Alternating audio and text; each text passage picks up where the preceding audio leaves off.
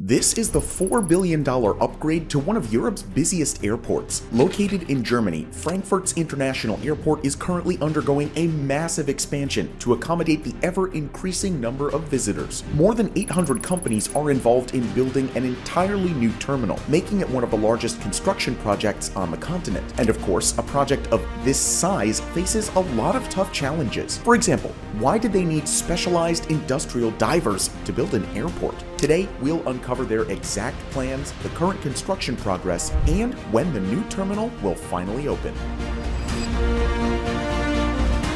Frankfurt is a modern city, famous for being the financial center of Germany. And thanks to being home to the largest airport in the whole country, the city also serves as a major international hub. Located southwest of the city center, it's not only one of the busiest, but also the most connected airport in the entire world, providing flights to 330 different destinations. It comprises 2 main passenger terminals and 4 runways, covering an area that's nearly half the size of Manhattan.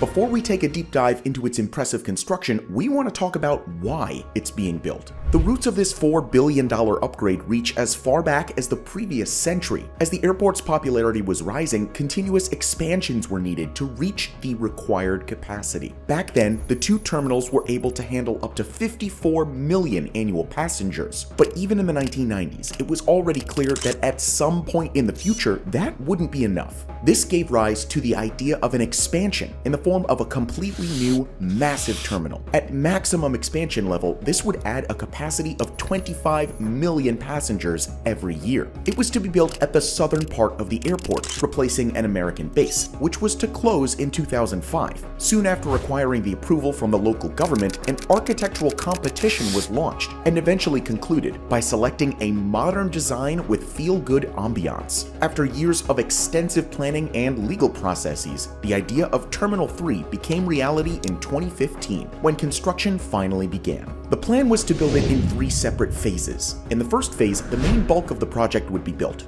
It would contain the construction of the main terminal hall, 2 piers, H and J, a new apron tower, and all the infrastructure surrounding the terminal. Both the second and third phase, consisting of the construction of Pier G and K respectively, would be basically expansions to the first phase, and would be built depending on visitor demand, after the terminal's planned opening in 2026.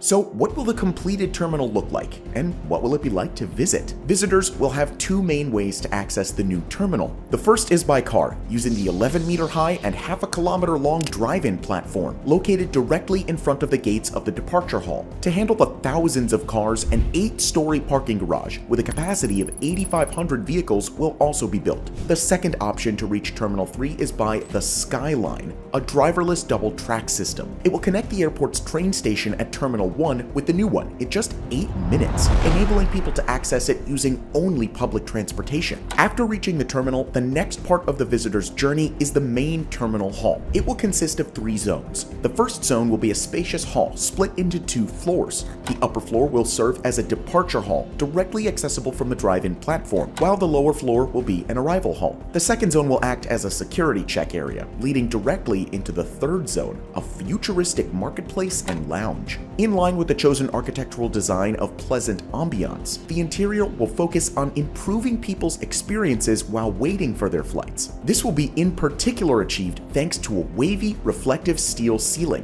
which will create a unique shifting effect using daylight. Directly connected to this main building will be the 4 piers. What's unique about them is that they will not be built as a single building. Instead, they'll be constructed in short modules, allowing to extend their length when needed by putting up more of these sections. Each of the piers will have a slightly different interior design, while still following the overall vision of comfort. But how close is this project to its completion?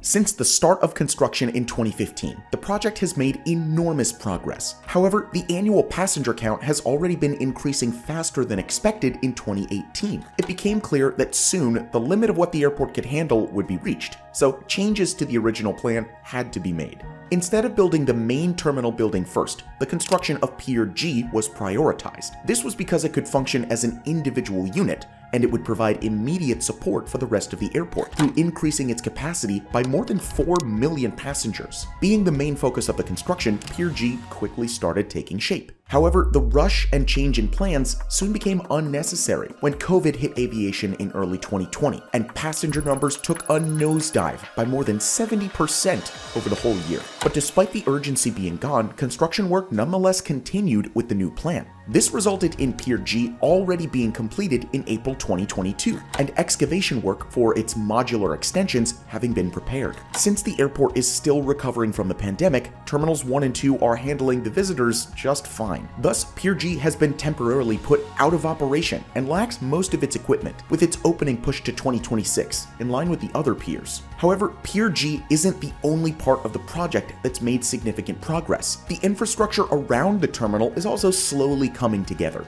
10 kilometers of new roads together with the access and departure ramp are already in place. The drive-in platform in front of the terminal is also nearing its completion. Even the parking garage is standing tall and partially open for the construction workers. Shifting focus to the skyline, its track is already functional and already successfully passed its first test ride. Then there's the main terminal building, which already looks like a finished structure from the outside thanks to its exterior being completed. The carcasses of Piers J and H are also in place, and the work on their exterior is making steady progress. And finally, the apron tower, integrated into Pier H, is already governing the terminal at a height of 70 meters.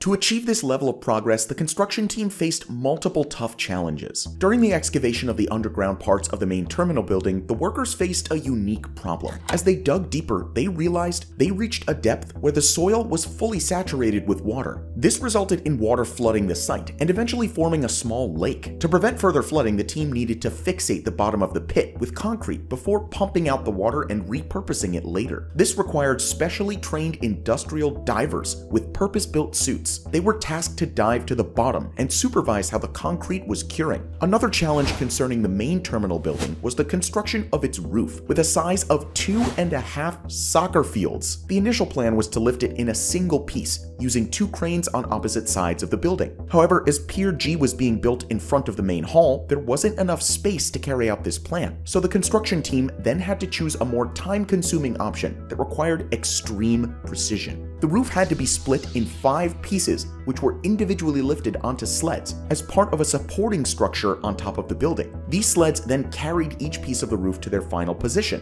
which in the end took more than 6 months to complete. Other challenges include achieving centimeter precision using equipment that weighed up to 155 tons while building the drive-in platform. They also integrated 90 kilometers of pipe systems into the terminal building. But despite all of these challenges, construction has been going very smoothly, and progress has been achieved according to schedule, which is a very impressive feat for a project of this scale, as you'll know if you've been watching our channel for a while. When opening in 2026, Terminal 3 will have a giant impact on both the airport itself and its surroundings. By increasing the capacity by an additional 19 million visitors a year, traffic is expected to increase, but waiting times are still supposed to decrease. It will also provide thousands of job opportunities, adding to the airport's current workforce of nearly 81,000 employees. Do us a favor, currently only 3.8% of our viewers are subscribed to our channel, so if you enjoyed this video so far, make sure to click that button. It would help support us a lot, and we'd really appreciate it. Next up, we take a look at the impact on the economy and the environment. As with many projects of this scale, it will necessarily have some negative side effects. The additional Terminal 3 building, along with all its amenities, will certainly increase the airport's carbon footprint. But Fraport, owner of Frankfurt Airport, already has considered these environmental concerns in its planning of the new terminal. Not only have they implemented various measures to reduce energy and water consumption, they're also taking a look at the bigger picture. By 2026, the airport will satisfy 85% of its energy demands through renewable energy. A part of that will be done with solar panels placed on the roof of Terminal 3 and its parking facility. All these measures are to conclude in the ambition of reaching net zero emissions for the whole airport by 2045. But whether an airport can operate with net zero emissions remains to be seen. Talking about the future for Frankfurt Airport after opening Terminal 3 in 2026, Terminal 2 will temporarily be shut down to allow for wide-spanning renovation activities. All of its flights will be transferred to the new terminal for that period of time. And if you're wondering how that one is supposed to be handling all of these additional passengers, well, then Fraport has an ace up its sleeve called Pier K. That one has been in the plans to be built from early on as soon as it's necessary, and would add a capacity of 6 million passengers every year. We're definitely curious to see how passenger numbers will develop in the coming years, but if it's any indication so far, the airport has already seen a near 30% growth in the first half of 2023, compared to the same time frame the year before. But what do you think about the new terminal? Do you like the feel-good ambiance it's trying to achieve? Let us know in the comments below. If you want to see more similar mega projects, then you should watch our video about the biggest mega projects in Germany. Thank you for watching, and as always, we'll see you in the next video.